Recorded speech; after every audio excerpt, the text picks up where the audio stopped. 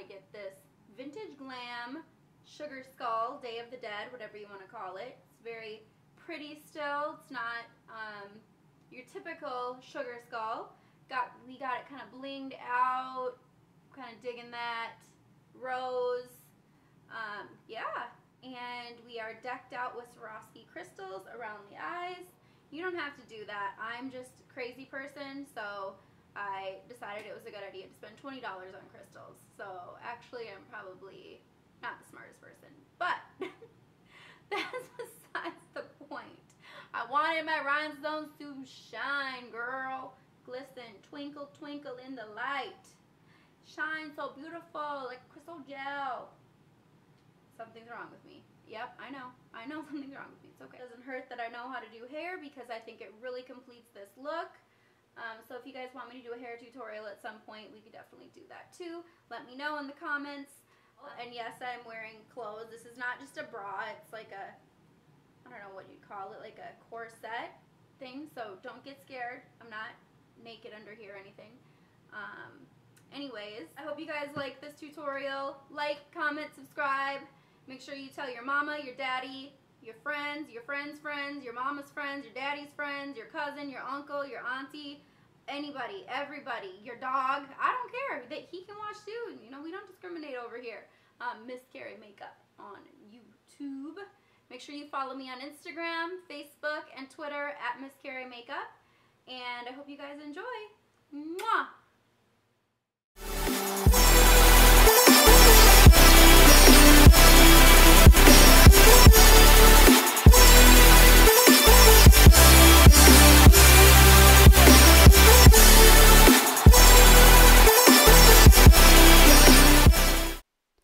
Okay, so to get started, I'm using a foundation. It's a cream foundation from Blasco called Alabaster, which is a lot lighter than my skin tone. I just wanted my skin to appear lighter, not super white, so that's why I chose Alabaster. So any foundation that's a lot lighter than your skin tone will work. Just make sure to blend it on your neck. Next, I'm going to be setting my foundation with a translucent powder. This is the MAC Set Powder in Translucent. Next, I'm taking Anastasia Beverly Hills Liquid Lipstick in the color Pure Hollywood, which is a really nice nude that has kind of a pink hue to it. I just really wanted to accentuate my lips with a nice nude color. And the liquid lipsticks are awesome because they will last all night long.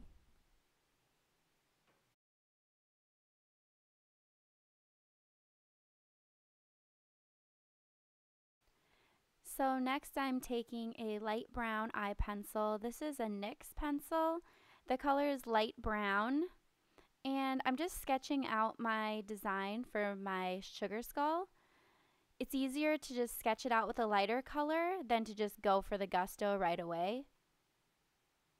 So just ever so slightly, just sketch out your design. It really helps to have a reference picture on hand, unless you kind of already know the design you're going for. So just refer to that as you sketch out your design.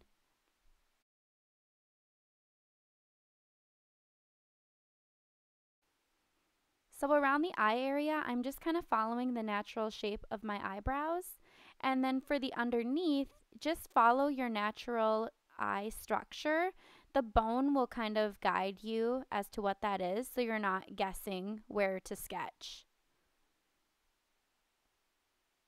So just keep working your way around your eye until you get the desired level of darkness. And move to the other eye and do the same process. And we are just about done with our blueprint.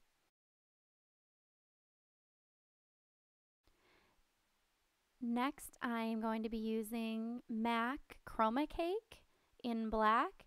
And what the cake makeup is just a water-activated face paint. You could definitely use a cream makeup for this step. I just prefer the cake makeup because it's going to be more long lasting and it's really easy to remove. So I'm starting by just sketching out my eyes with the cake makeup and just really focusing on the outer corners, the outer edges.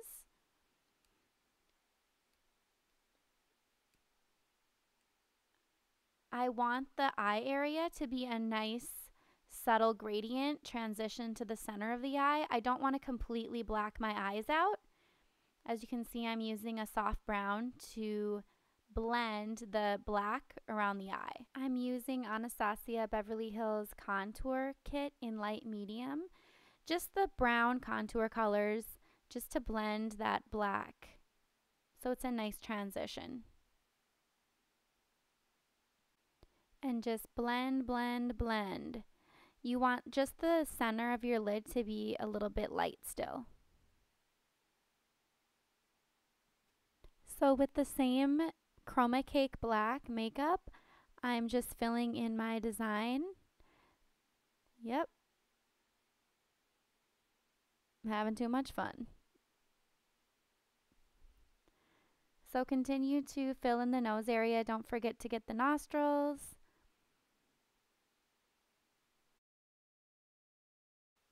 And with a super fine angle brush, I'm just going above the Cupid's bow and really making sure to keep that Cupid bow nice and clean.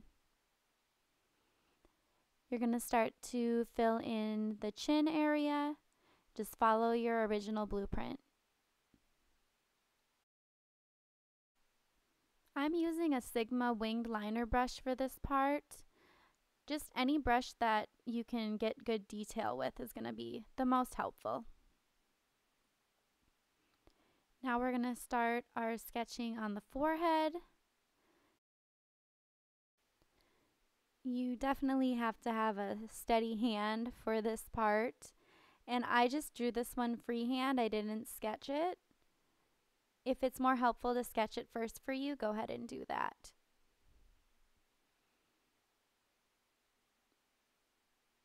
And then just fill it in.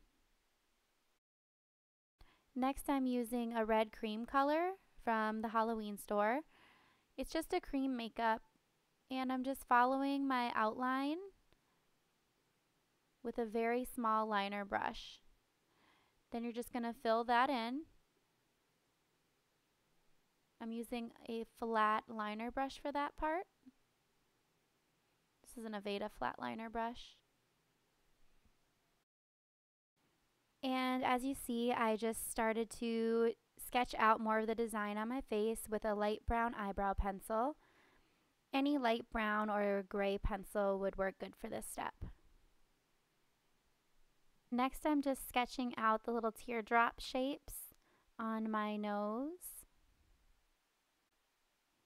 And now, just taking my red cream color, I'm going to start to go back anywhere where I want red in my design.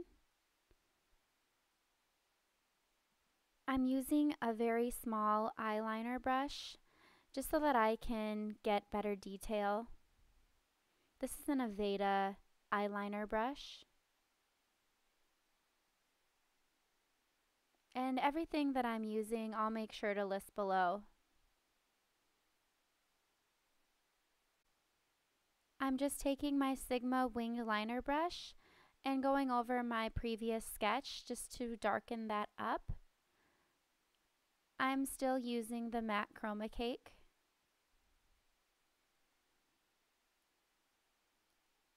Starting the lip detail.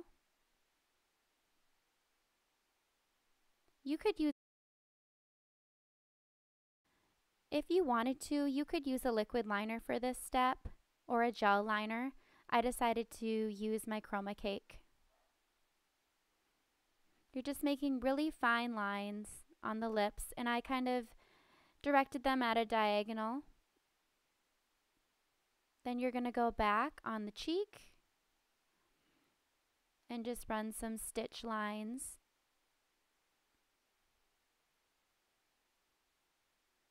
Going back over your sketch on the forehead,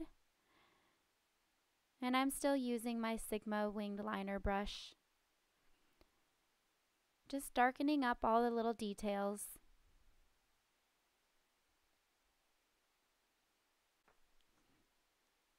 And you just want to go back and make sure your lines are nice and dark. Just do any fine tuning that's needed. And you're going to continue with the fine details. This look is about a lot of little fine details. So it can be a little bit tedious, but it's well worth it in the end. Stay using your really fine liner brush, and if you want to make the dots bigger, you can go back and make them bigger.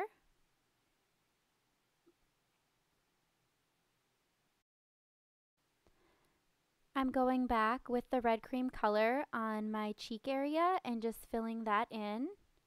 And it's okay if it runs into the black a little bit, it kind of gives it a more dimensional look. And just creating a little extra jazz, few little dots, some swirls. Really be creative with this part because that's what this is all about.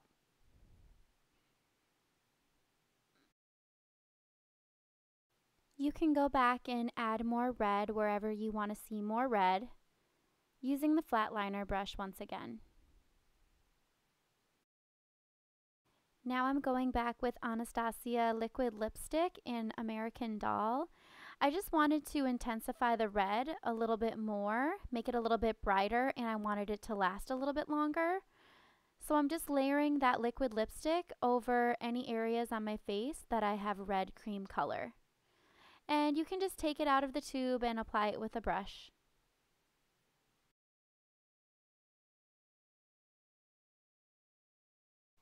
I'm going to be filling in my waterline now with the NYX Jumbo Pencil in Black Bean.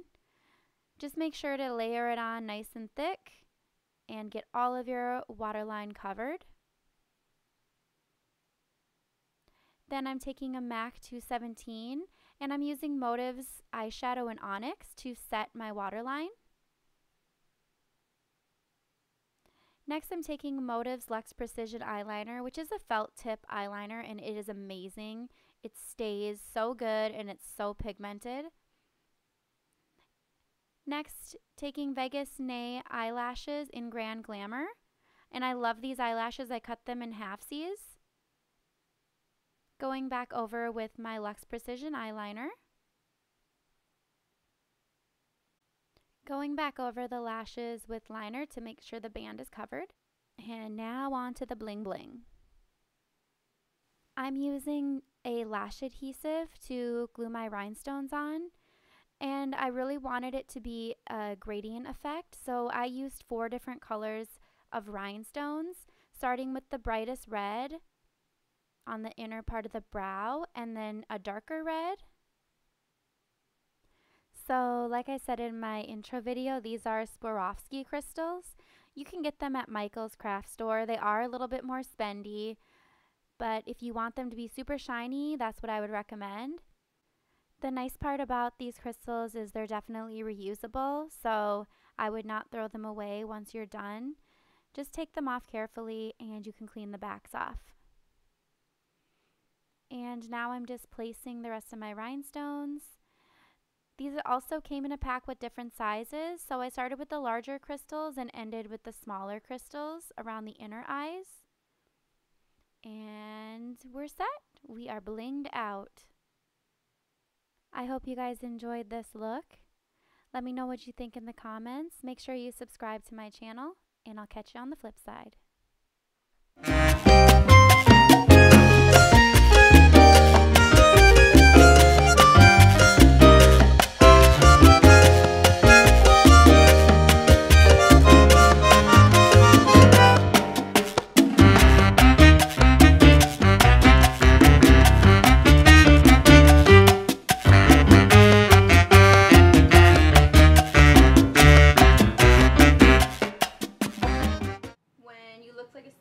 But you still feel flawless. Wake up, flawless. Flawless. You better work, bish. Making me want to take a selfie. Always a good time for a selfie. You know, you gotta get that good angle that makes everything look like how it doesn't really look. Giving you all my secrets right now.